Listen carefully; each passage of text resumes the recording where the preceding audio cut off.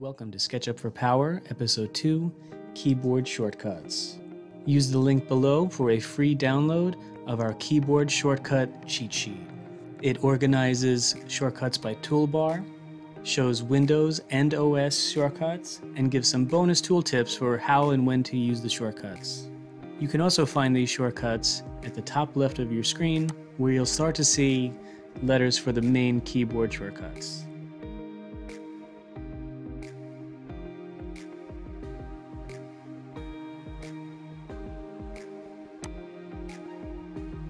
If you go to Window and select Preferences, Shortcuts, it will give you additional keyboard shortcuts, as well as let you program your own keyboard shortcuts. Just enter your key and hit the plus sign.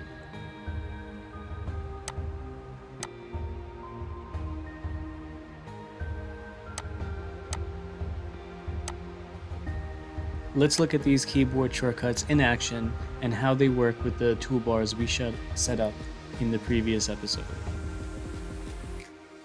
The first toolbar we'll look at is the large tool set. We'll start by using spacebar.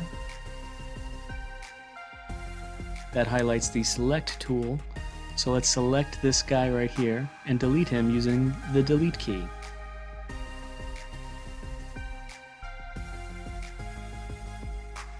One reason I like the large tool set is it has the Zoom Extends shortcut, which zooms to the entirety of your model.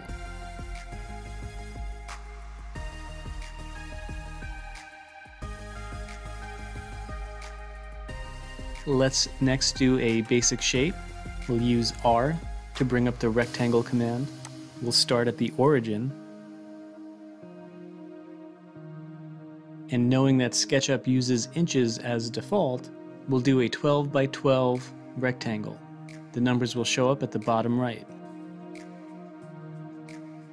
Hit Escape to exit the command, or spacebar. Now we'll use P for the push-pull command. That will make this a 3D shape. We can pull it up and type in 12 again. To get a better look, we can hit H, that brings up the hand command and allows you to move around the drawing.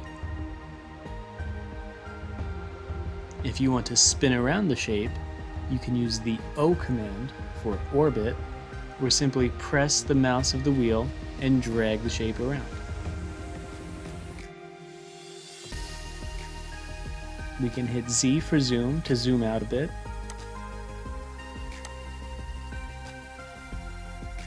We can zoom, hit H to pan over, and let's try another keyboard shortcut for another basic shape.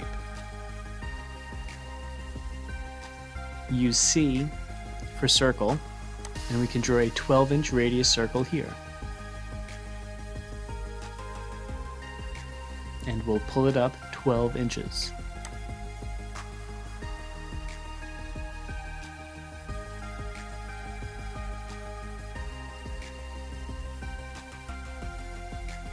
For the next keyboard shortcut, we'll hit L for the line command.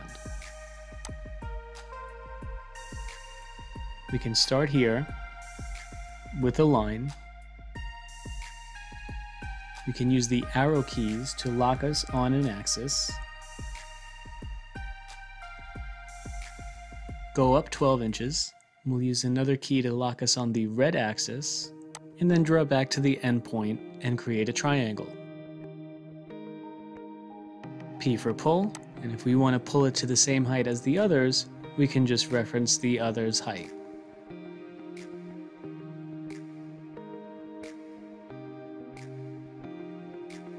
We can push down on the wheel to orbit, or use the wheel to zoom in or out.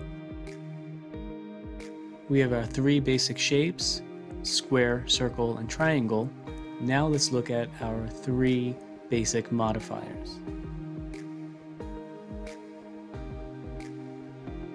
And now let's look at our move command. We'll start with M for move, but we haven't selected anything. So to select, we hit the spacebar. Let's grab our box. Hit M for move.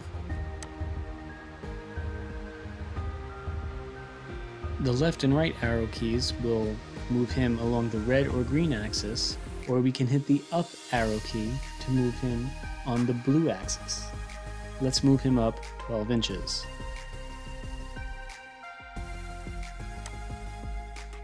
Let's hit spacebar to go back to our selection and look at copy. To copy an object is a function of the move command. Let's select our object, hit M again, pick our base point, and this time we will hold the control key. The plus sign pops up to let you know you are copying the object. Let's copy this circle down. So now we have move, which is M, copy, which is M plus the control key. Now let's look at rotate. Let's hit spacebar. Let's select our triangle and use Q for the rotation command, this guy right here.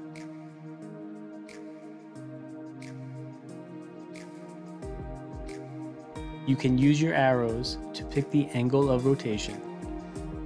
Most commonly, it defaults to the blue axis. Now we can rotate this and type 90 degrees. So now we know move, copy, and rotate. All tools off the basic large tool set. And we also have Z for zoom, H for pan, R for rectangle, C for circle, L for line, and P for pull. Thanks for watching. If you like the episode, hit the subscribe button and you'll get notified as we post more episodes in the future.